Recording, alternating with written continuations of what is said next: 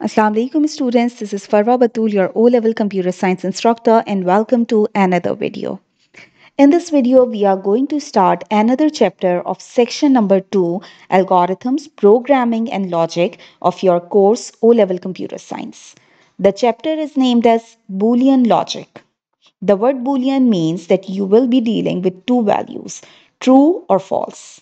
Or in other words, one for true and 0 for false. So you will be dealing with the binary data. Now let's quickly see the content of this chapter. In this chapter, you will learn about the identification, definition, symbols, and the functions of standard logic gates. Let me quickly tell you that what is a logic gate. A logic gate is basically building block of your logic circuit. And logic circuits are used in computers, in SSDs, in processors, in different logic circuits. So these are the building blocks or the fundamental blocks that you use to make up a logic or a digital circuit. There are 6 standard logic gates. They are named as NOT, AND, OR, NAND, NOR, and XOR. So in this chapter, we will be talking about the functionality, definition, identification, and symbols of all these basic or standard logic gates.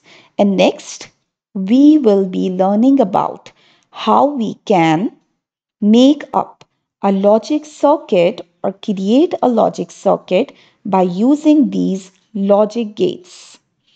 For example, by using NOT, AND, OR, NAND, NOR, XOR. By using these fundamental gates, how we can make up a logic circuit that is definitely going to solve a problem. So, next, designing logic circuits using logic gates, then deriving the logical expression, and the third thing is the truth tables.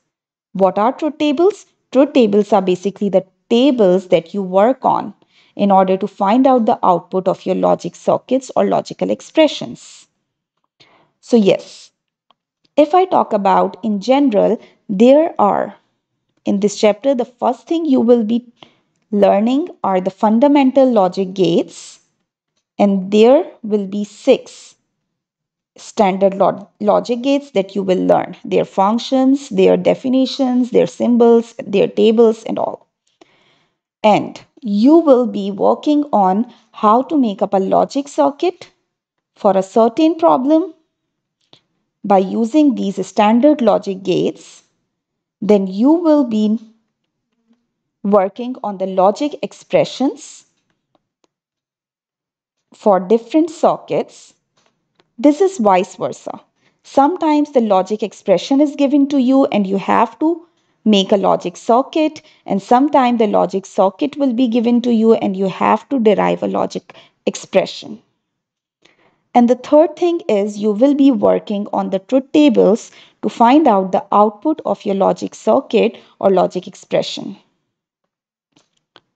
So let me quickly show you these, what an example of logic circuit, logic expression, and the truth table to make you clear about it. So here you have 6 different logic gates. Look at the symbols: NOT gate, AND gate, OR gate, NAND gate, NOR gate, and XOR gate.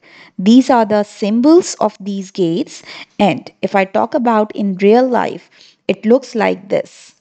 You put in on a chip and then you give them inputs on one side and take output on the other side, or sometimes output on the same side. So there are different type of logic gates that you use in a chip to make up a logic circuit. Now let's quickly see a logic circuit made up of different logic gates. Okay, so here is an example of logic circuit that is using logic gates. Look at this: AND gate, XOR gate, OR gate, this NOR gate. So these are the combination of logic gates that make up a logic circuit.